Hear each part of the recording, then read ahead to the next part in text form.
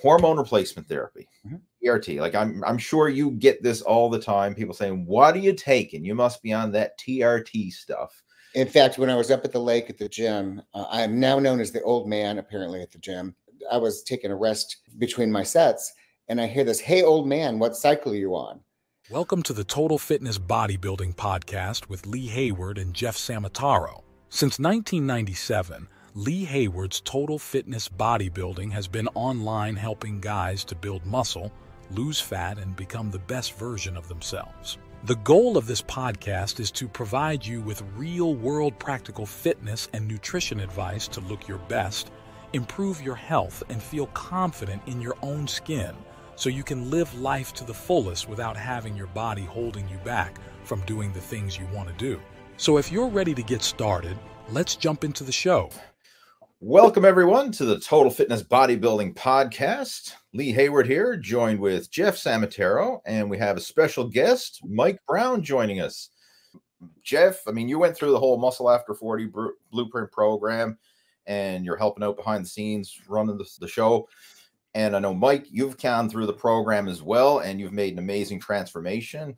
And we basically just want to share that, like share the journey, right? And Mike is more than muscle after 40. He's muscle after 50 and now muscle after 60. Yep. So we're moving right along here. And that's what I really want to talk about is how it's possible to make progress in your 40s, 50s, 60s, and beyond. And that's exciting. When I'm seeing your progress, I mean, that's giving me hope for the future. I'm like, hey, I'm only a young buck. Because when I was growing up, the thought of being 40, like that seemed old. I mean, I'm sure like you can probably relate to that too, Mike. Like when you were a kid, if somebody was 40 years old, that was old.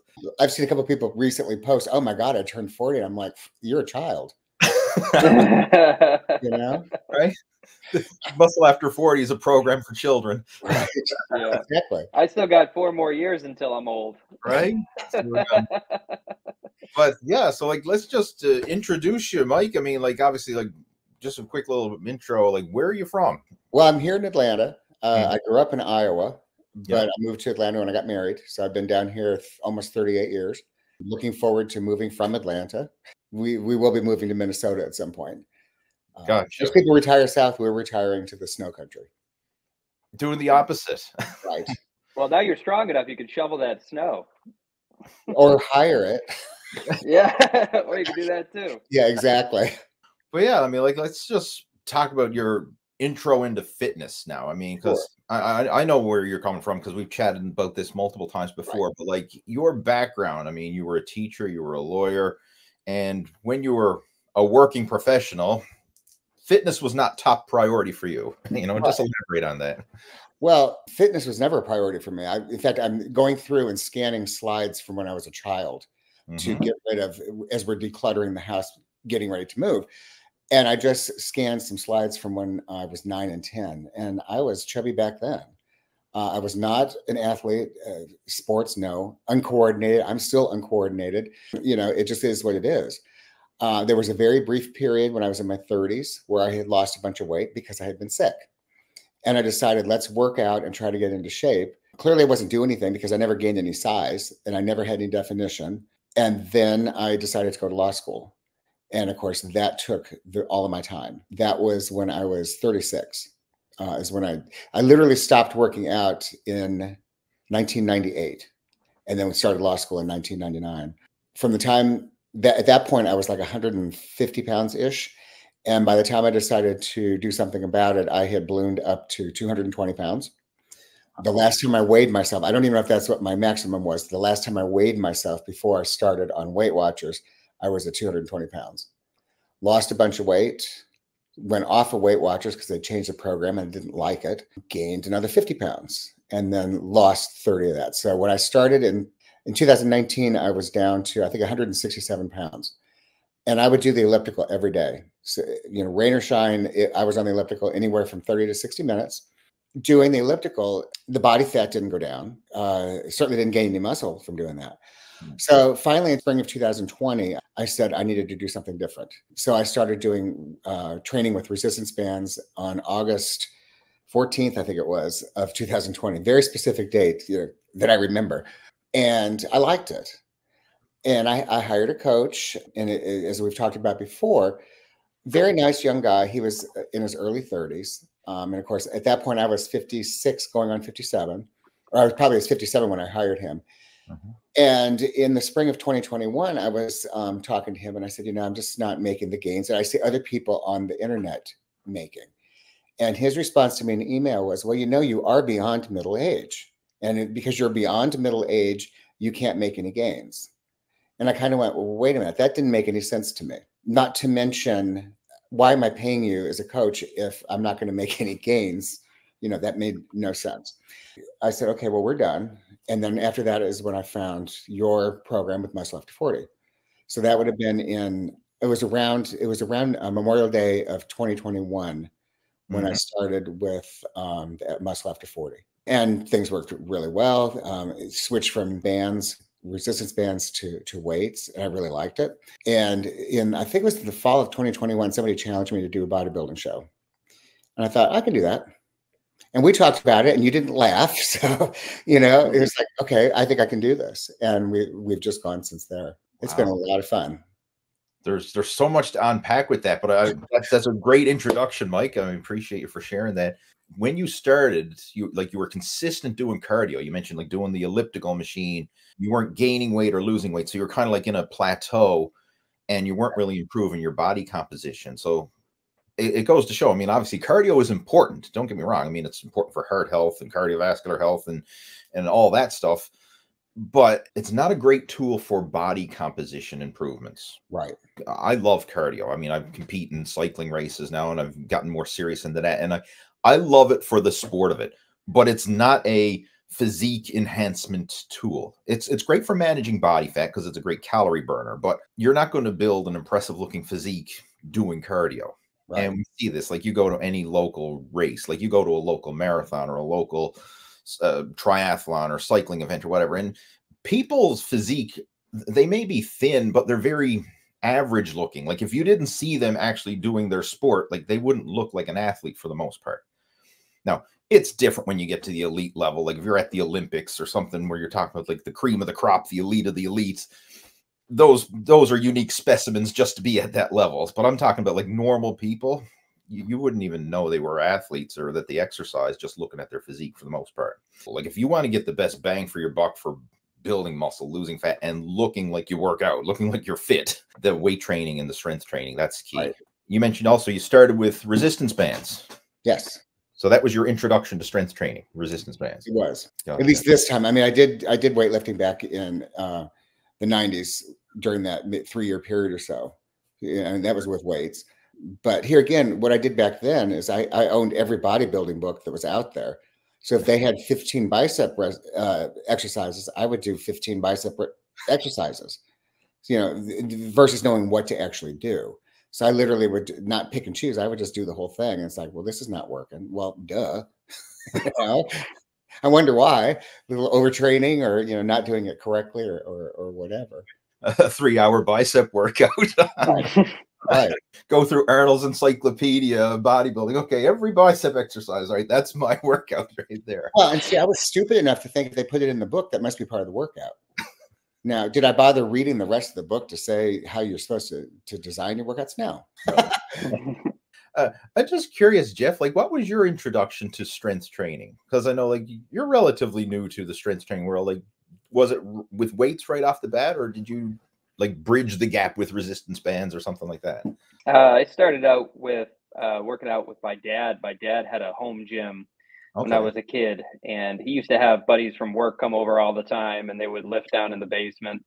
So there was a couple times where I went down with him, and we just work with some dumbbells, and he showed me just the basics of like about pushing, pulling, different types of like body weight lunge exercises. And then I did absolutely nothing after that all through high school. Zero physical activity whatsoever.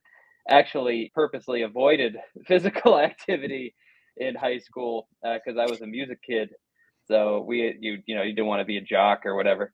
Yeah, so I didn't do anything all through high school. But then when I got out of college, I had a buddy of mine who was in the National Guard, and he was working out consistently. We worked together, so we would commute back and forth to work.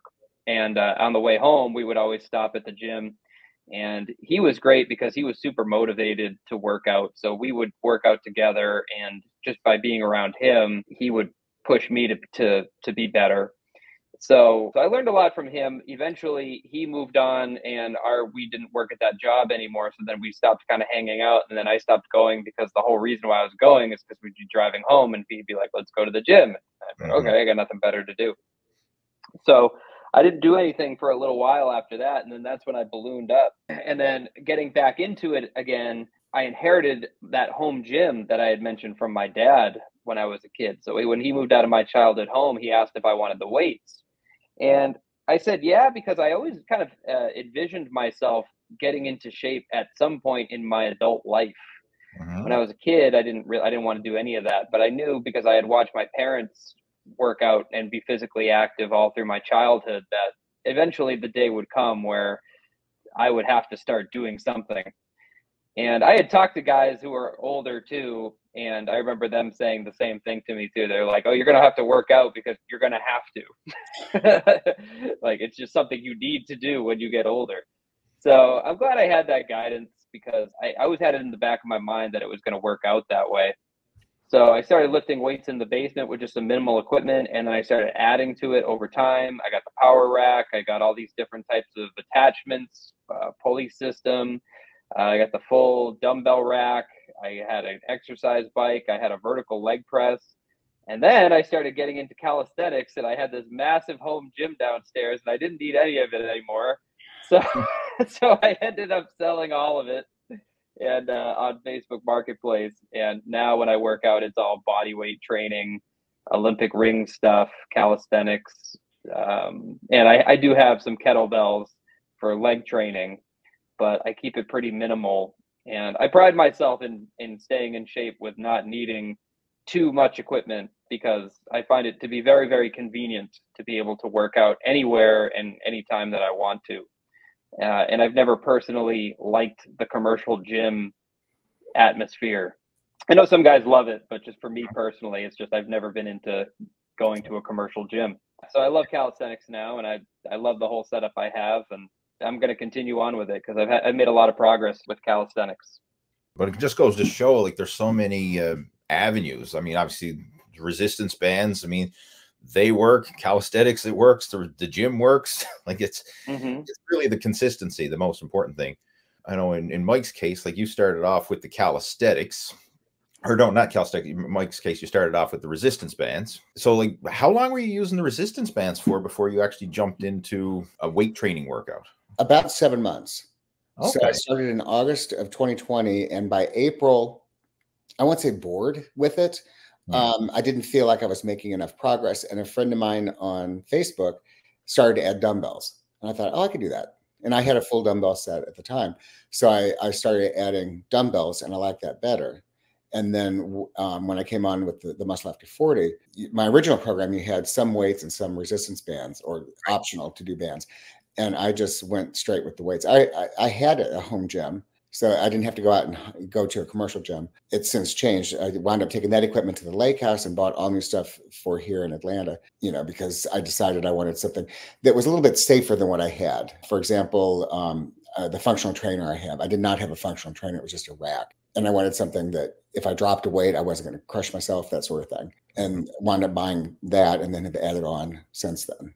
You've expanded, and I know you've got a very well-equipped home gym. Yeah. Yeah. And where do you find most of your equipment for the gym? Because this is a big one. Like, a lot of people who are probably thinking about setting up a home gym. Well, the functional trainer I bought at a commercial fitness store here in Atlanta, because I did not want a used one that I didn't know if it had been abused or anything like that. When you have cables and things like that, you want to make sure everything is in good shape. Some of the things I bought off the marketplace, with Facebook. My Smith machine I found a great price on Facebook Marketplace. My standing calf raise, there was a gentleman that decided he didn't need it anymore. He was going to use his leg press machine instead. So I've gotten some things that way. And there was also a used equipment company up in Anderson, South Carolina. And I bought my set of fixed dumbbells through them, because it was a commercial set and it was a great price. It was one of those that I could not pass up the price. I had to drive up and get it. It was a couple hours to drive, but even that, the cost of gas to get up and pick it up was cheaper than if I could have bought it new. Yeah, I mean, you can get some real deals if you shop around. I mean, the thing is, it's not guaranteed. Like you go on Facebook Marketplace today, there might be nothing there, but if you just keep your eyes open, you may luck into it. And I did the same thing. I lucked into a good home gym through Facebook Marketplace. Definitely worth checking out. And for the most part, when it comes to good quality gym equipment, especially if it's commercial grade, and there's different levels of commercial grade. You can have what they refer to as like light commercial, which is ideal for small gyms like a home gym or a hotel gym or something like that. And then you have the heavy duty commercial, which is what you're going to have like in a Gold's gym or a Powerhouse, something that can take the abuse of a lot of people lifting a lot of weight. But you don't necessarily need heavy commercial equipment for a home gym. The light commercial grade stuff is usually adequate for most people. In addition to your home gym, you also go to a commercial gym as well, don't you? I do, because I don't have a lateral raise machine, which is one thing that I needed to really improve on. Mm-hmm. And I don't have room for either a leg press or a hack squat machine, which I use at the gym. So I do shoulders and I do legs at the commercial gym, or part of my leg routine I do at the commercial gym. The rest of it I do at home. And the gym is only a half mile down the road. Now, when I go to the lake house, I drive to a gym and use all their equipment because I don't like what I have, my old stuff. Not to mention it's unair conditioned. So when I was up there 3 weeks ago, it was 91 degrees in the storage building where I had my equipment and no air circulation. I did 2 workouts and I said, I'll drive the 45 minutes each way. But I love how you're doing that. Like you're kind of stacking the deck in your favor. You have a home gym, you have a gym membership, like you're covering all your bases. And I'm kind of the same way. Like I've got a home gym and I love having a gym membership as well. But you have the options, if you're busy, you don't have time to get to the gym, you can still do something at home, right? Then if you do have the time to drive to the gym and you want to get in a good workout, that's an option as well. I love how you do that. You're really planning things in advance around your workouts, right? Mm-hmm. Trying to optimize things. Yeah, I do. And I schedule my workouts. So it's non-negotiable, which is part of the Muscle After 40 plan. One of the first lessons, they say, schedule your workouts. And I've done that since 2021. And it's non-negotiable. That comes first. So I schedule everything else around my workout, whether it's a doctor appointment or like this afternoon, I'm going to the chiropractor. It's after the workout. Gotcha. You got the workout done. Workout's in the bank. Well, because when I was still working, if I didn't do the workout first thing in the morning, I didn't know what time I was getting home at night as an attorney. I was a prosecutor. So sometimes you would get called to court or you would be in trial until late. And I wasn't going to come home at 8 o'clock and then try to do a workout. I would rather get up at 5 in the morning and do it before I went to work. Mm-hmm. I've just continued. After I retired in 2020, I've continued that. It's my workout is first thing in the morning. And Jeff, you do the same thing, don't you? You work out first thing in the morning, right? I do, yeah. And I do the same thing Mike does. I schedule my workouts and I plan everything around it. Unless I absolutely have to, there's no way that I can get around it, then yeah, I always schedule everything around it and make sure that I have that time allocated every single morning. I try to do it at the same time though every day. So it's always 9:30 a.m. when I'll start working out. Maybe get started a little bit earlier if I have some other things going around, but it's always around that time. Success leaves clues. 2 of you have made impressive transformations, and 2 of you structure your workouts. You get it done in the morning. This is powerful stuff because, like, a lot of people are wondering, like, how do you make this work? You make it work by planning in advance. The whole saying, if you fail to plan, you plan to fail. It's like that's kind of what's happening. So you guys are planning it in advance. And it's not just the workouts; it's the getting your gym clothes and gym bag ready the night before. Mm-hmm. I learned that years ago in the 90s when I was working on it. If I didn't get it together the night before, I would either forget something, like get there and not have any shoes or something ridiculous, or I just don't feel like going today. It was much easier to grab the bag and go if it was already ready. Same with meals. I prepare, at least tomorrow's meals will be prepared this evening, so I don't have to do that first thing in the morning, and that really makes a difference. In fact, I just traveled cross country, got home Sunday night. Got home around 8 o'clock and I still cooked my meals for Monday morning, which I debated not doing because but I thought, if I don't, I could get up and do it certainly. But if I don't, I know I'll regret it in the morning. And so I spent the time doing it Sunday night, and I would have regretted it Monday morning had I not done that because I certainly didn't feel like doing it Monday. I plan out what I'm going to eat during the week too. Like on Sunday, I'll map out like exactly like, all right, Monday I'm going to eat this, Tuesday I'm going to eat this, and I go all the way through the week. So yeah, everything's pretty meticulous and pretty planned out ahead of time. I don't really leave anything to chance because nobody succeeds on accident. Having a plan, I feel like, is such a crucial first step that you need to take. And talking about diet and meal prep and stuff, this is another topic I really want to dive into, because I know both of you have followed ketogenic diets, and Mike went to the extreme of ketogenic with carnivore and intermittent fasting. And this is a hot topic. Like, you go in on any fitness group or forum or whatever, you're going to hear the topic of carnivore diets. And I just want you to kind of share your experience with it, because I mean, you've went through it. First off, how did you find out about carnivore diet, and what motivated you to want to try it? Well, for me, I was on a Facebook group with the resistance bands, and one of the guys that had big success in that was carnivore and intermittent fasting. So I thought, well, if it worked for him, I mean, look at his results, that should work for me. Here again, I'm super gullible. So I thought, let's try this. So I did keto for about 2 weeks and then decided to switch to carnivore, partly because I went in and had a DEXA scan and saw what my body fat percentage was, and I was horrified. So everyone's like, oh, you need to do intermittent fasting and you need to do carnivore. So, okay, I did, and I followed what he did, and it was extreme intermittent fasting. We've laughed about this before. I would eat Monday, Wednesday, and Friday, and I would fast Tuesday, Thursday, Saturday, and Sunday. So I would have one meal a day, and I ate first thing in the morning. So literally, I would do my workout at 5. I would have about 2.5 pounds of meat at 7, and that was it until 2 days later. It worked. I'm not saying that it didn't work. Was it fun? Yeah, it didn't really bother me. I always knew what I was going to have, because I knew it was going to be meat. It might be a beef versus a pork roast or something. That was about the only choice. It was expensive, as you can imagine. Because, of course, it wasn't just, as my coach said then, you don't want just beef. You want grass-fed beef, which add a little bit. And I'm sure it's probably healthier to have the grass-fed, but add a little bit more money to it.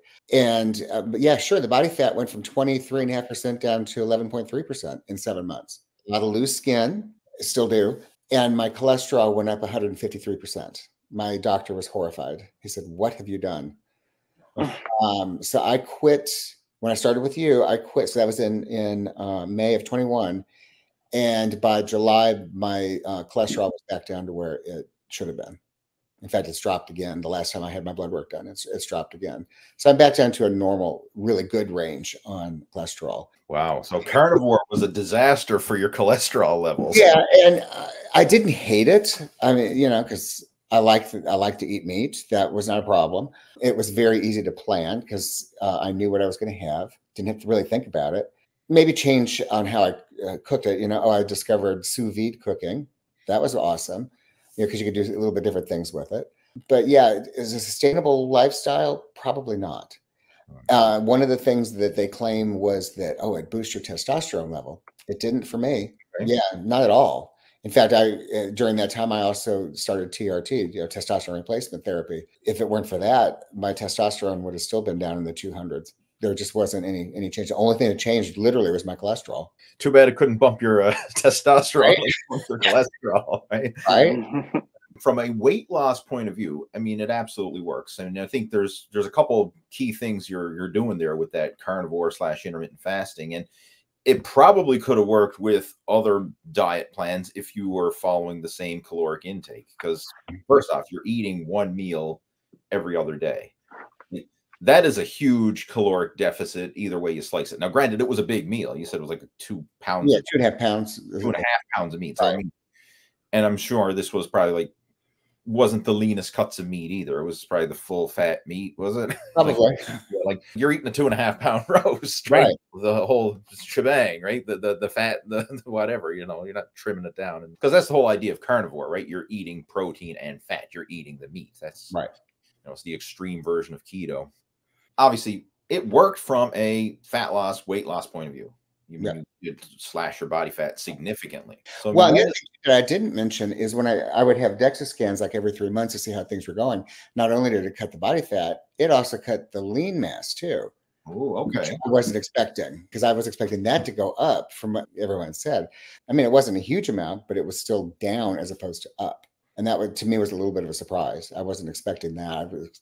I was expecting fat to go down and lean to go up. Just kind of what you hear a lot of people preach with the carnivore is, yeah, you're going to achieve this body recomposition, you know, slash your body fat, fill out your frame with muscle, jack your testosterone, like the pros of carnivore. But, you know, the real world results don't always pan out. That's right.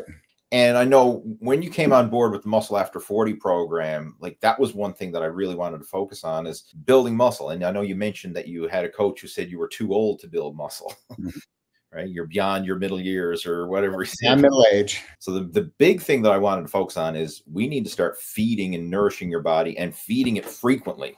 So I think we started off like 4 meals a day, and making sure that there was carbohydrates in with each of those meals, and not just any type of carbohydrates, but good quality carbohydrates, like ones that are going to fill out your glycogen stores and actually fuel and nourish your body.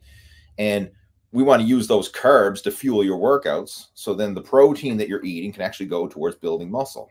Because when you're just eating a protein diet, as in carnivore, your body has to break down that protein. I mean, obviously it's going to utilize it for muscle growth and all the bodily functions, but it also has to break that down and try to use it as an energy source. And it's a very inefficient pathway. I mean, protein can get broken down into glucose, but it's so inefficient when your body's breaking down fat and turning it into ketones. Yes, you can function on it, but it's not optimal. That's like the backup survival mechanism. No, that's not our optimal fuel source that we want. Glucose, glycogen, that's our optimal fuel source. So when you're consuming carbohydrates, now you have abundance of that energy to use towards your training. So now you can train harder, you can lift heavier, build more muscle, and also speed up your metabolism and burn more body fat. Because we've seen that, like you actually gain muscle and you didn't get fat by adding in carbohydrates to your diet. Right. Pretty remarkable, because a lot of people are carbophobes. You know, they think as soon as I start eating carbs, I'm going to get fat. So, well, here again, as I said before, I read on the internet. I'm stupid enough to believe everything I read is true. You know, especially the group that I'm referring to was the official group of the resistance band company. So I thought maybe these people that are supposedly the experts in that group actually know what they're talking about. No, everything is like, oh, carbs are bad. Don't eat carbs. Don't eat carbs. So then when you actually realize, no, you do need carbs, good carbs, it does make a difference. Bottom line is I quit. I dropped out of that group very quickly. Now I take what I read on a lot of that with a grain of salt. I don't care what someone's picture looked like. Maybe they know what they're talking about, or maybe it's a doctored photoshopped picture. Maybe it's a picture from 20 years ago. Who knows? I mean, Jeff, is there anything you want to add on that? Because I know you followed a keto diet when you first started your weight loss journey. Yeah, my wife had come home from work one day and she said that she had a coworker who had lost a bunch of weight on keto and that we should try it out. So that's actually how I kind of got into dieting to begin with. And yeah, I did lose a good amount of weight with it, and it was effective. But yeah, no, I didn't like it. I never liked it. It was just something I was doing just to lose weight. And inevitably, when I had gotten down to the goal weight that I had set for myself, I was like, well, now I don't have to do this anymore. Hooray. And of course, and then what happens after that, right? All that weight comes back on, it balloons back up. Like it seems to come back quicker than it came off. So even now I still have people who approach me and ask me, they're like, hey, so how do I get into keto? Somebody reached out to me recently. He's like, I'm so overweight and I know I have to keto. But like, you didn't even say diet. You said, I know I have to keto. It's just crazy how it's so ingrained now in culture in general, I guess, just like that keto seems to be synonymous with losing weight. It just seems to be the case. Everybody seems to be jumping on the keto bandwagon. But yeah, no, I hated it. I couldn't stand it because like I love carbs. I grew up eating oatmeal and bread. And I just couldn't imagine like not having those things ever again. And it was a struggle. You go to restaurants and stuff and you have to ask for like the burger without the bun and everything. And then the waitress looks at you and she's like, oh, you ketoing? Yeah. And you're like, yes, I'm ketoing. Yeah. I mean, the thing is that like I just never enjoyed it. And I just always thought that dieting just meant suffering. because that's just like how everybody seems to approach dieting. It's like, it's going to suck. You're going to hate it. I'm going to have to diet. And when I started working with you, it's like, I love the diet now. So now all of a sudden it's like, this isn't even hard to do. I can do this forever. And that's when I started making the real progress, because it wasn't a struggle anymore. There wasn't like, I couldn't wait to get to the weekend so I could have pizza. It goes to show like the importance of loving your diet and how that equals like long-term results. And diet is just the way we eat. Of course, we have that connotation thinking diet means restriction. Diet means I'm restricting calories. I'm cutting out. I'm eliminating. But loving your diet is basically loving the way you eat. And I don't even like to use the word diet. It's a lifestyle. It's eating habit, lifestyle. I mean, that's the way I kind of refer to it. It's a pet peeve of mine when people say, what's your diet? You guys must get that question. Like, what diet are you on? Yeah. I just want to answer, like, I eat food, like real food. It doesn't seem crazy to me. Yep. I say my nutrition plan. I try not to use the word diet because, like you said, diet has a negative connotation. It sounds like you're restricting everything. I'm really not. Maybe now because I'm getting ready for the show, but it's not cutting out everything. It's not a punishment, in other words. Yeah. I don't feel deprived like I used to.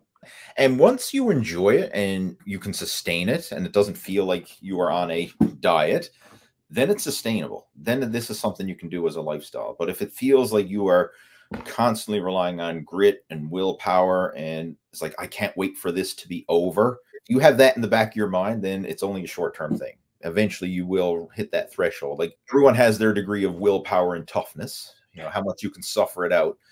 But once you hit that threshold, and everybody will, then you're going to go off the rails and go back to your old habits again. For me, every time I did a bodybuilding show, because I would do the old school approach of the off-season bulking, where I purposely consumed a calorie surplus and more or less just got fat in the off-season unnecessarily. And then I would do the extremes cutting in the pre-contest because I had to lose all that fat that I gained in the off-season. If I could go back in time and make a change, I would have eliminated this whole bulking cutting mindset. I'm not saying that I wouldn't have manipulated my calories, but it wouldn't have been to those extremes where I'm trying to force feed myself to gain weight and then trying to extreme starve myself on chicken and broccoli to lose weight. Extremes of also like 2+ hours of cardio a day to cut, no cardio to bulk, all or nothing, total extremes. I find having this balanced approach and just tweaking it ever so slightly, like just adjust your portions a little higher so that you're not in a deficit if you want to gain. And then, hey, just tweak it so you're in a very slight deficit if you want to lose. But the core habit and lifestyle, like, it doesn't really change. Even the food choices don't change. It's not like you get your bulking diet and your cutting diet. It's almost like a blend. It's the same thing. Your nutrition plan, as Mike says, and then you can just manipulate the variables, whether you want to gain a little or lose a little. One other thing that I just happened to think about with carnivore, where I was eating almost zero carbs. The time you have a carb, it's like, damn, that's kind of good. And then you find yourself binging on carbs, and all of a sudden, oh, look what I've done. And then to try to get that out of your system again, that was a lot of work. Christmas, I remember I had made some English toffee and it was in the freezer. And I felt like I wanted something sweet. So I had one piece. Well, that turned into eating the entire pound. So I made literally in one sitting. And then like the next 2 weeks to not have any sugar again, I was crawling the wall. You get it out of your system and you put a little bit back in. So, it's much nicer now to be having carbs throughout the day. And, every now and again, I'll feel like I need something sweet. And it's okay. Maybe I'll have some piece of fruit or something versus candy or ice cream or whatever. But you get that little bit of sweetness and, okay, I'm good. Before let me shovel down the whole pint of ice cream or whatever. Yeah. I remember with keto, when you first get into ketosis, you have to go through what's called the keto flu. Have you guys heard about that? Oh, yeah. Been there, done that. Yeah. So I remember going through that. That should have been the first dead giveaway that my body doesn't like this. I have to go through this sickness to come out the other end. And then every time that I would have a cheat meal or something like that and bump myself out of ketosis, I'd have to go through the sickness again to get back into ketosis. It's just like, what a wild ride that was. It's not a sustainable, healthy approach. It can work from weight loss. I mean, Mike's a prime example of that. You're a prime example of that, Jeff, as well. Like it can work from weight loss. I mean, I've done it. And another thing that I didn't like about the low carb, zero carb diets is it's not a pleasant topic, but I would get constipated. Like I would go from a healthy 1 or 2 bowel movements a day to 1 or 2 a week. Like that's the truth. When I was on the keto diet, I mean, like I always felt bound up because I was literally full of you know what, right? Yeah. I mean, Carnivore has the opposite effect. did you find that, Mike? Oh yeah, it's called the meat runs. So I guess the fat and no fiber or anything is just literally running through. And When you first start on carnivore, stay close to the bathroom. really, Yeah. I mean, it was like having a colonoscopy. It was that extreme. It was not fun. Yeah. Just would not recommend it. right? Carnivore is a disaster. I'm not saying that it happens to everybody, but in that group when I was reading it, there was other people that were talking about it. It's like, yeah. Okay. So that's another topic of health. We want to make sure that we're regular, right? And regular in a good way. You know, one thing that I know our listeners definitely want to talk about or hear about, hormone replacement therapy, TRT. Like I'm sure you get this all the time. People saying, what are you taking? You must be on that TRT stuff. In fact, when I was up at the lake at the gym, I am now known as the old man, apparently, at the gym. They were talking about some IV infusion vitamin therapy or something that you can get in town. I was taking a rest between my sets and I hear this, "Hey, old man, what cycle are you on?" And then I realized they were talking to me. And I said, "Oh, just TRT. Oh, haven't you tried human growth hormone?" "No, just TRT." I started TRT in December of 2020. I went in for testing because I just felt like I needed to, because I didn't feel great. I had all the symptoms like low energy and all that sort of thing. I have probably been low T for probably since my 30s. Because like when I was working out before, I never gained any size or mass. Even if I wasn't working out right, I couldn't gain weight. I couldn't put on any definition, any mass or anything. And when I went in for testing that December rather, I was in the upper 200s. So I started testosterone replacement through the doctor, and I have discovered it's not the end all and be all. It's not the wonderful magic potion that everyone wants to claim that it is. It's a lot of work. I have to go in for blood testing every 3 months to make sure my levels are appropriate, because if you take too much testosterone, it's not good either. So like there was the first couple of months when I went in for the testing, my testosterone had gone from the 200s up to like 1500. Whoa. And that's way too high. So we've cut back my dosage 2 or 3 times since then to try to get the right levels. But the problem is when it's too high, you have other side problems. So for example, erectile dysfunction is one of them. It can affect your heart, it can cholesterol, all of this various things. So you have to go in for regular blood panel testing. I go in every 3 months. The other thing I did not know until I started this, that happened the first time a year ago in December, I went in for my testing and I got a call from the testosterone clinic saying, you need to come in immediately for what they call a therapeutic blood dump, because my hemoglobin and my hematocrit were too high. We had a chance of blood clotting I was just sitting there type thing. And I said, well, I'm getting ready to go out of town. And I said, do I really have to do this now? And the doctor was like, well, if you don't come in, if you're driving, you will need to get out of the car every hour and walk, because otherwise you may develop a clot and have a stroke. So needless to say, I turned around and went to the clinic and did a blood dump. They literally just take out a pint of blood. And what's interesting is the last few times they've done it, they've taken my blood pressure before and afterward. So before I go in, they pull the blood, they'll do the blood pressure, and then they'll do it again afterward. And it's amazing the difference. So it's a lot of work. It's not just taking a shot. There's other side effects as well. I take a peptide on the day before I take my testosterone shot. I call it Fluffernut. It's to help the boys produce natural testosterone so you don't have shrinkage and all of that. You know, it is what it is. I don't regret doing it. I'm going to continue doing it. But it is not just something that you can do lightly. I would be fearful if someone just ordered testosterone off the internet without going through a doctor, because you don't know what dosages you should be taking. I take 220 milligrams or up to that. I've reduced the shots now. There are people that are taking 600. There are people that are taking 4 times that. There was somebody the other day was talking, they basically were taking 10 times what I'm taking, and then wondering why they were having heart problems. And that's because they read it on the internet, and that's what bodybuilder somewhere along the line had posted, that was what their dosage was. So that's a little bit worrisome. I certainly would not recommend that, but I don't regret doing it.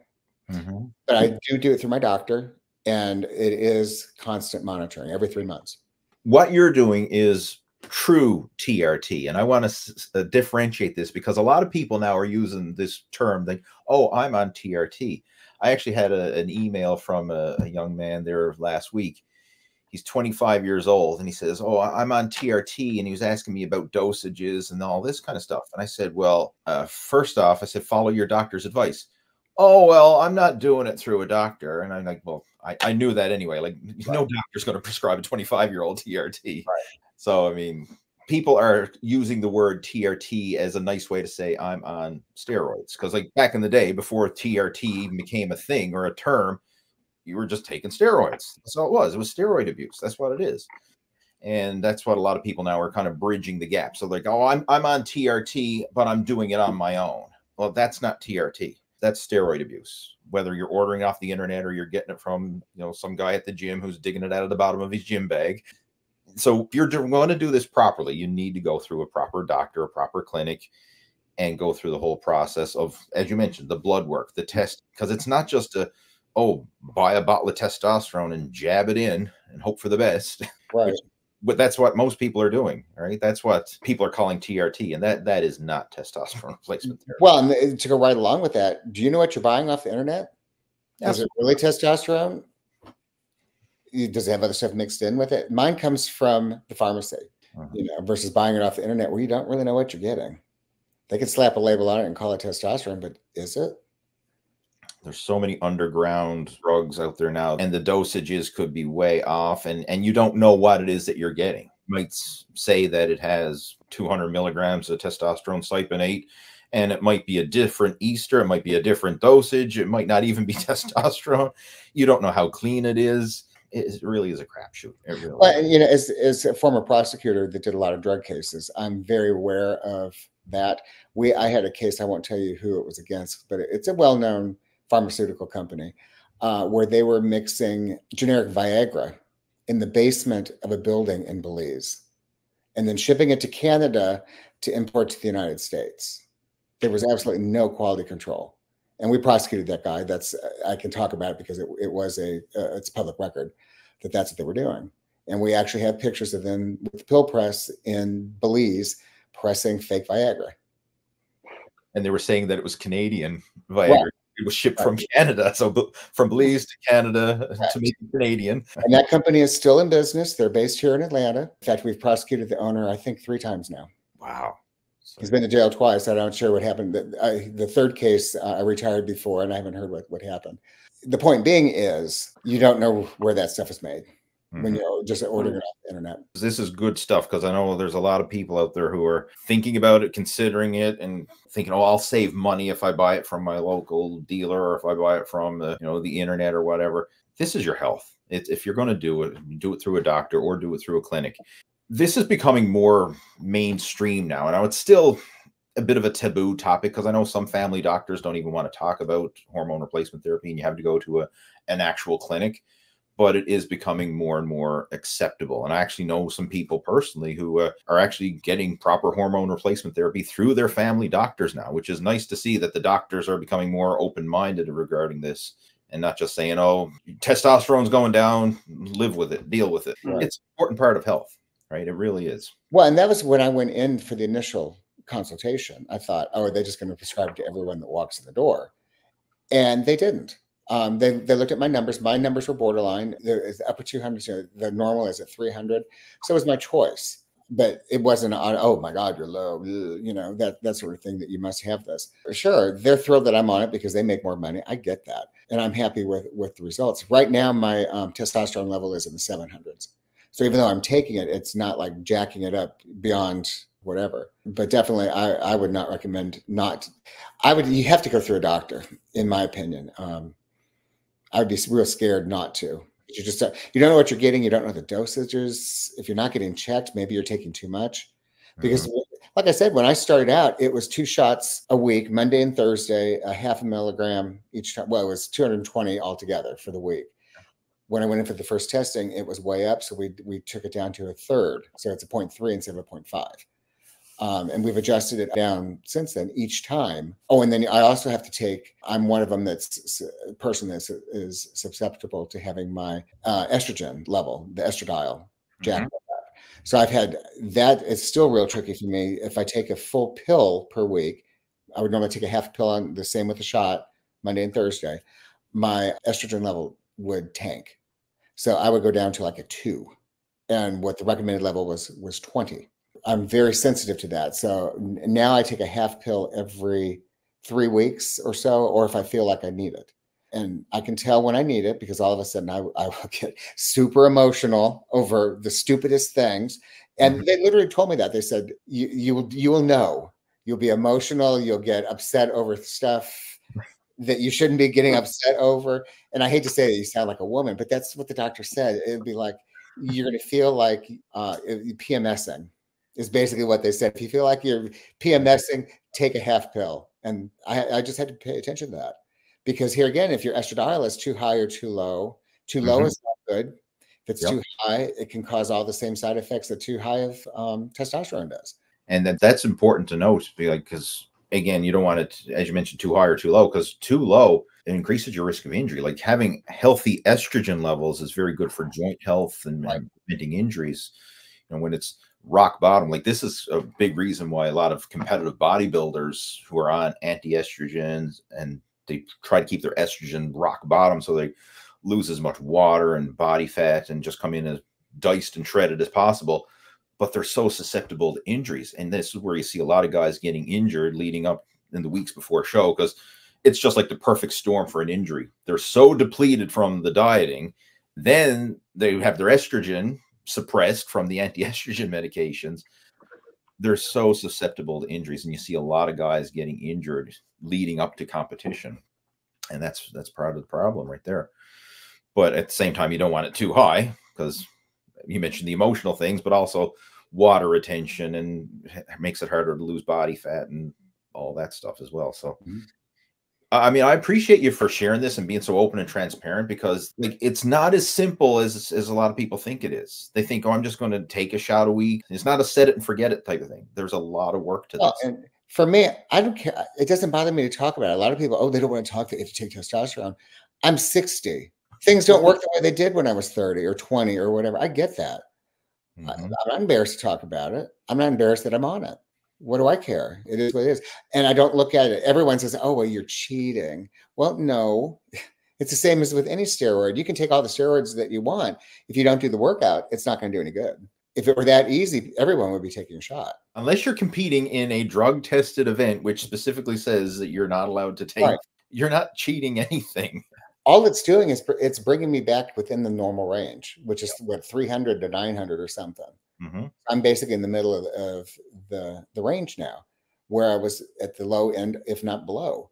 I've never looked at it as a cheating or, oh, yeah, okay, so I'm enhanced. Whoop-de-doo. That doesn't bother me that somebody wants to say, oh, you're enhanced, you're not natural. Okay.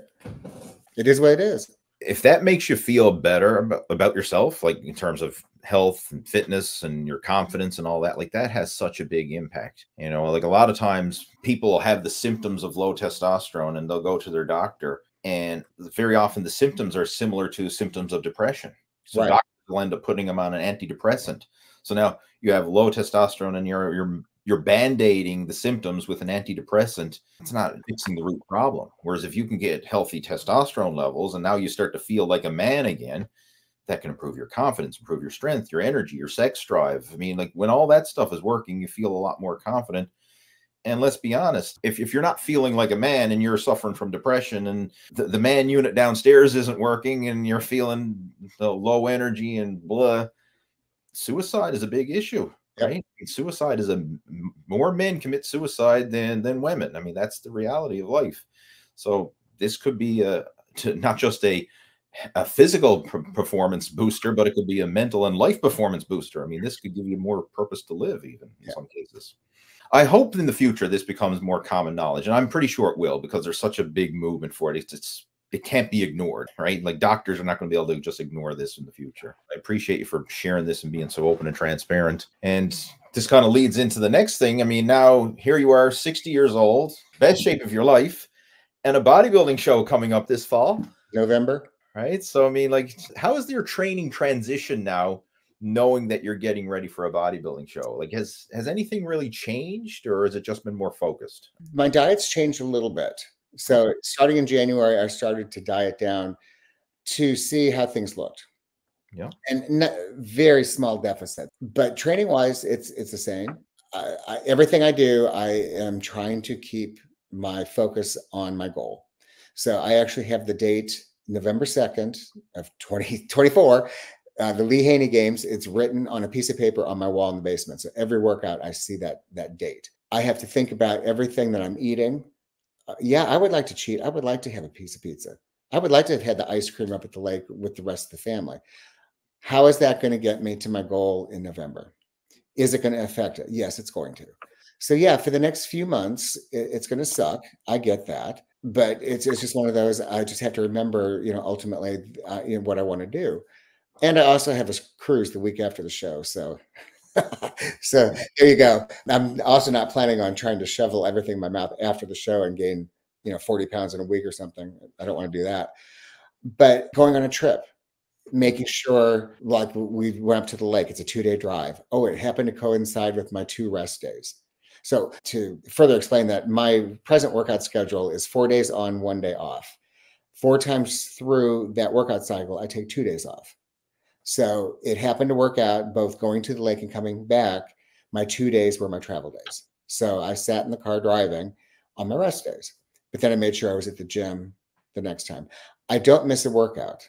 Well, I try not to. I shouldn't say I don't miss them. It's a rarity. And I have had to reschedule a few. Maybe something came up. So instead of, for example, I had tendonitis, a flare-up of tendonitis. So instead of doing my bicep workout, I quit doing that. But then when I added it back in, I added it to my shoulder day, which is normally just a morning workout and nothing in the afternoon. So I moved it from my back day to my shoulder day. And the reason why I did that is because doing parallel grip pull downs is what caused the tendonitis to flare up.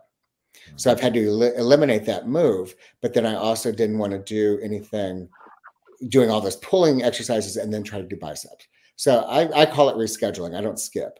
And the same with legs. I have never skipped a leg day except when I had surgery, and I had 2 weeks off because the doctor said I had to take 2 weeks off. But I just try to remember that this is where we're going to get. I've been lucky so far cutting back on the food. I've not had a huge energy loss. Some days are better than others. I will have maybe some additional blueberries, in the afternoon before I do my workout. As I told you last week, I did binge eat on blueberries up at the lake. I found out I'm a stress eater. It was 3 weeks with a whole lot of family at the house. So my stress eating was blueberries. That's a pretty good way to binge. If you're well, I figured that's better than ice cream. I gave up alcohol a year and a half ago, so I didn't break into the liquor cabinet, although congratulations. I was tempted. But here again, I know what happens when you drink. You have to burn all the alcohol in your system before it burns any fat. So how's that going to help me? And here again, I'm not one that would drink alcohol because I like the feeling. I like the taste. Yeah, I gave that up in December of 2022. As I started looking toward doing a show. But everything is focused on November. So going out to dinner, yes, I went out to dinner with the family. They went out 3 times. The first place they went was a wonderful Thai restaurant, but I know that it's high in sodium and I have an intolerance to sodium. So I just had my my air fried chicken while they had that. We went out 2 other times. One, I had a steak. Mm-hmm. And one, I had 2 hamburger patties. So it fit within my present meal plan. I didn't order a bunch of crap to go along with it. So I wanted a baked potato. Mine came with fries, and my wife ordered a baked potato, and we swapped. you know, that sort of thing to make it work. When I travel, I take my food with me. People laugh at me. I've been on an airplane before with my bag of chicken breast and rice, including the flight attendant who announced to everybody that they were going to be serving snacks that would not be as good as what this guy's eating. I was like, oh, great. Let's draw attention to mine. This trip, I bought an electric lunchbox that plugs into the cigarette lighter of the car. Works really well. It will heat your food in about 30 minutes. Traveling up and as well as home from the lake, I stopped halfway and visited with my sister, and they went to a pizza place, and I took my chicken with me, and I fed myself at the pizza place. People look at me and they don't even question it, you know. But I found too that since I'm not eating sodium, I can go into a restaurant and say, hey, can you fix my steak with no seasoning, including salt? And they had no problem with that. They were real happy to do that. Where I felt like I was, you know, stepping on toes or didn't want to insult the chef or anything like that. And they were fine. Not a problem. But everything, it's trying to focus on November. So is it a good choice or is it not a good choice to have whatever it is? Having this goal, like you're getting ready for this show, it helps you to be more focused and more mindful of all these little decisions, like all these little things where if you didn't have that contest looming, it's a lot easier to say, screw it. It's just one cheat meal. It's just one day. I'll get back on track tomorrow. And, you know, literally, if you just did it for one day, it wouldn't be a big issue. But the thing is, it's not just one day because there's going to be another day and another day and another day. And like you just listed off several different scenarios where you had to make the best of what was available for you. Simple things like having the baked potato instead of the French fries, you know, ordering your steak without the seasonings and stuff, and bringing your own food, like having your own air fried chicken with you. All these little decisions, it all adds up. It's like adding another brick in the wall. Like every single one, it's adding up versus if you just went with the status quo and said, oh, screw it, I'll just have a slice of pizza. Oh, screw it, I'll eat whatever. I'll eat the French fries. That's a step back, right? Every time you do that, there's one step back versus one step forward. Well, and as you said, if I cheat one time, I'm probably going to cheat again the next time. Like with ice cream. You know, we had, I think, 3 different half gallons of ice cream of different flavors up at the lake house. Because my grandson liked one. My son-in-law is now diabetic and had a sugarless ice cream. And then licorice ice cream, which my wife loves. Okay, I had 3 choices. I could have made, I had 4 choices. Any one of those flavors or nothing. I chose nothing. Had my blueberries. That was good. It is what it is. And I know that it's a limited period that I have to do this. Yeah. And it's just always trying to tell myself, is this going to further me getting to that goal? The other thing that I've done is working on posing practice. That is a challenge for anyone that hasn't tried doing posing. It's not just flexing, it's like flexing it, but doing it right. And the other thing was buying a posing suit. That was fun. Putting that on the first time and and I thought, hey, that doesn't look too horrible. But yeah, it's the little things you don't think about that you're gonna need a little bit of confidence walking around with wearing next to nothing. And a spray tan. Oh, I've done a spray tan once to see what that was like. That was a whole lot of fun. Yeah, the bodybuilding tan is they step it up a notch. I mean, it's the same process basically. They're spraying it down, but it's just a extra dark shade, if you will. Right? Well, and learning how to do it. I mean, I'm glad that I did it once, and in fact, I think I bought 2 at the time. I can go have it done again. So you have to wear basically like a shower cap or something, so it doesn't spray in your hair. Well, you have to make sure that's up high enough, or you have a nice line across your forehead. That was lovely. So then you're like for a couple of weeks thinking, are people looking at my strange line across my forehead? Tan line right across. It's just all the things you don't even think about that are an issue or that are a challenge or whatever. But you know, it's interesting when you do the posing practice, and you sent me a videotape and I've watched that, and I've seen several people online, and you think you're doing it right, and then you look at a picture and it's like, that's not even close to the way it should be. Little things can make a huge difference. And people who take a lot of progress pictures will know, like, there's a certain position, a certain lighting make me look the best. But then with your poses too, like ever so slightly, sometimes just twisting the body a certain way or emphasizing a certain muscle group. I mean, it can change the pose entirely. And it's all about hiding your weaknesses and accentuating your strengths. And it really just comes down to practice, trial and error, and then also getting feedback from people who know what it is they're looking for. Because if you hit a pose in front of your friends and family, you look great. Right. They don't know what they're looking for, right? Well, and one thing that I noticed too is you can always tell when someone has practiced. I went to the same show I'm going to compete at last year, and you could tell who practiced and who didn't. For example, I look at your posing. You look very relaxed. You have a great smile. You look very confident. I saw a lot of people that clearly had not practiced a whole lot, especially like the novice group. It was their first show. I totally get that. I'll probably look the same, but I want to go in so I at least look somewhat confident and somewhat relaxed. Oh, teeth whitening. I've done that too. There you go. You're thinking of all the stuff I never thought I would do at 60. Right. Yeah. I mean, all the stuff that goes into the contest prep is a lot of work, but at the end of the day, I mean, I think it'll be quite a rewarding experience. I've never met anybody yet who has done a bodybuilding show and did it properly. All the stuff that you're talking about here, like you're putting in the work. At the end of the day, regardless of where you place, I mean, as long as you go in there knowing that you did your best, it's going to be a very satisfying and rewarding experience. And this was an amazing conversation, Mike. Thanks so much for. Sure. Jeff, is there anything you have any questions for Mike or anything you want to add to this? I mean, like. No, Mike. Good luck, man. We're all rooting for you here. You'll be seeing more pictures between now and then, I'm sure. Yeah, man. Big inspiration to all of us. And that's good because at 60, I never thought I would do this when I retired. I started working out in August of 2020. I retired in December, which wasn't originally planned, but it's been a lot of fun. It certainly was not on my bucket list. In fact, there was a post came up last December. I'm retiring. It's my last day of work. And what am I going to do? Get into photography and fishing. Photography, I've taken a class now, but fishing, I bought a fishing pole 3 years ago. It still didn't have the line on it. Still has the price tag hanging on it. Someday. Yeah. This was not planned, but it's been a lot of fun.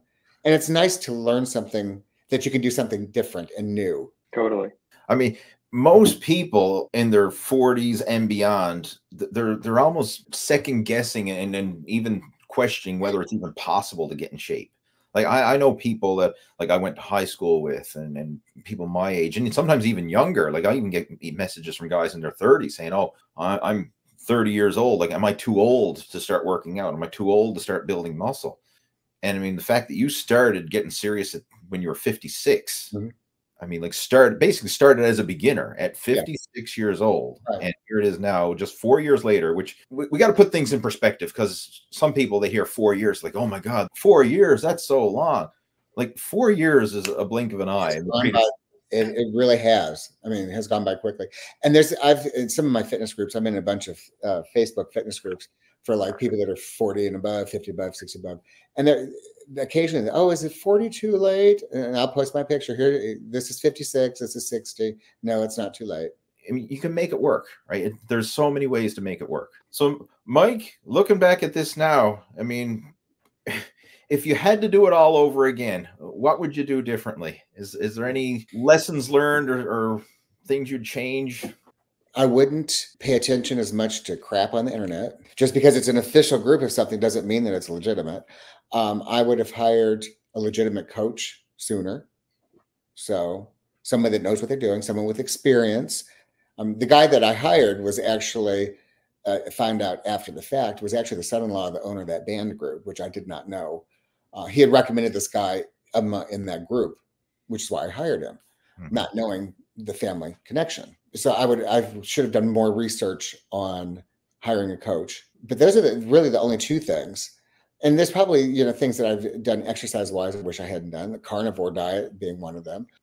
As I've said before, somebody said, "Oh, don't you wish you had started sooner?" Well, probably, but I can't look backwards. What's that going to do? I'm not going to look back with regret. Oh, I wish I'd done this 30 years ago. That doesn't do any good. Let's look what's going forward, what the goal is. But, hiring a coach that knows what he's doing, Lee, most definitely made a difference to me. Now, everybody didn't want to hire a coach, and I get that. But here again, you can't skimp on hiring a coach. I had a friend of mine, a Facebook friend, wanted to know what my workout program was. He was trying to get all the details. And it's like, I paid for this program. That's somebody's IP. You know, I'm not going to just share it to you and give it away. Well, he didn't know if he could afford it, blah, blah, blah. Well, the week after that, he had posted about going to the Super Bowl to see Rihanna. Well, you made a choice there on what you could afford. Right.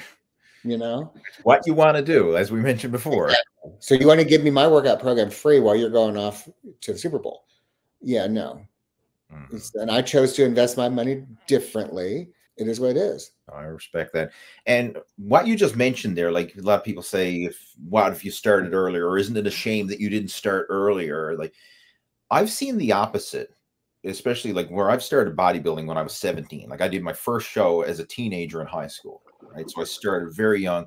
And as I was going through bodybuilding throughout my teens and 20s and 30s, I seen a lot of people hit their peak in that time frame, like in their 20s or 30s. You know, they hit their peak in terms of bodybuilding physique. So their peak in muscularity and strength. And then, you know, something usually happens, whether they get married, have kids, you know, become a grown up and have real responsibilities. And all of a sudden now they can't dedicate, 6 days a week, multiple hours a day to the gym. So they can kind of let it slide, or sometimes they get injured or whatever happens. Like, people are in their peak shape and then something happens and they kind of lose it. And a lot of times they don't have the same motivation and drive to get back in shape because they know that, well, I'll never be as good as I once was. Yeah. Like, hey, back when I was 30 years old, hey, I could bench press 400 pounds, or I was such and such a weight on stage with shredded 6-pack abs and blah, blah, blah. And they're like, I'm never going to get back to there again. Why even try? And I've seen so many people who were amazing bodybuilders, and in some cases amazing powerlifters, in great shape in their early days, don't even work out anymore. Yeah. Because they lost that drive, because they're always comparing themselves to their old version. And it's like, well, if I can't be as good as I was, what's the point of even trying? Whereas what you're doing, getting better with age. So like, here you are 60 years old, literally in the best shape of your life. If we had to look at what's better long-term overall, the way you're going about it is actually a much better approach, where you're excited about moving forward versus looking back and regret. Like, imagine you were a competitive bodybuilder back in the day and you're like, oh, well, I'll never do that. Yeah. And you just have no hope for the future. Well, I'm looking at it as I'm going into retirement in the best shape ever. Isn't that exciting? Yeah, with a grandchild, and all the fun stuff that I get to do now that I don't have to worry about going to work. So I do have that time. That is so exciting. I mean, that gives me hope for the future. Like, I'm looking at the way you're living your life now, and like, I want to be like Mike. I want to do what Mike is doing, because most people we know, and as they get into their retirement years, like, their health is starting to decline, their mobility is starting to go down, and yes, they have the time, but they don't have the body to utilize that time and do what they want to do. Their body is holding them back, complaining of their aches and pains and mobility issues and yada, yada, yada. I mean, that's a fact of life. But to see you working out and I mean, not only working out, but taking it seriously, and now even getting ready for a competition. I mean, what kind of a role model are you for, like, your kids? I mean, they're seeing this, your kids, your grandkids, like, this is having an impact subconsciously. Yeah, I think so. My son-in-law just discovered he's diabetic. Did not know. Apparently he's been diabetic for maybe 5 years. Did not know. So now he's talking about getting into healthy lifestyle and fitness. He's already changed his diet, so one step at a time, which is great. I never thought I'd be a fitness role model. I mean, that is the furthest thing. If you had asked me, hey, what are you going to do when you retire? That would not have been it. But I'm very humbled by it. If somebody says, you inspire me. And literally, it's one of those, if I can do it, you can do it type things. And I mean that, because this is nothing. This is not regaining the body of the 20-year-old that I had back then, because I didn't. It really is just, there's no magic bullet or magic secret. It's just the consistency, the dedication, and being willing to put yourself in those situations to learn, like, to get the help you need, and to seek out the advice, from coaches, and to seek out, like, hormone replacement therapy because you needed it. And right, like, instead of just sitting and wallowing, like, oh, what if, or I don't know what to do, poor me. Like, right. Okay, I don't know what to do, but I'm going to find out. Somebody knows what to do, and I'm going to find that person and get there. get them to help you. It's amazing what you've achieved. So again, thanks for sharing this. And I'm looking forward to following along with that competition. Right? November down in Atlanta. November 2nd. Well, keep us posted with how that goes, and we'll be certainly following along with your journey leading right up to that. I appreciate it. Yeah. Well, I hope you enjoyed today's episode of the Total Fitness Bodybuilding Podcast. And if you did, please give it a thumbs up, subscribe to the podcast, and if you know someone who could benefit from today's episode, please feel free to share it with them. I mean, if you could help us to spread the word, that's going to help to get this message out there and allow us to create more content like this and reach more people and just create that positive impact all around. And if you would like some help with your own fitness goals, maybe it's building muscle, losing fat, improving your health, getting in your best shape. If you would like some help with that, then feel free to reach out to me. I have my contact information down in the show notes below, and you can book in for a free one-on-one strategy session coaching call with me, and we can discuss a realistic action plan that's right for you. And if I feel that you're a good fit, I may invite you to come on board and join our VIP coaching program. And if it's not a good fit and I feel that I'm not the right person to help you, then I'm not going to give you hype or BS, but I will point you in the right direction to somebody who can help you. I mean, I've got a large network of people in the fitness industry, so if I don't feel that you're a good fit for our coaching program or that I can help you, I'll be able to point you in the right direction to somebody who can. So either way, at the end of your free strategy session coaching call, you'll walk away with better insights on what you need to do next in order to reach your health and fitness goals. So that clues it up for today's episode. And we'll be back again next Tuesday at 11 a.m. Eastern Time with another episode of the Total Fitness Bodybuilding Podcast. Take care. Over and out.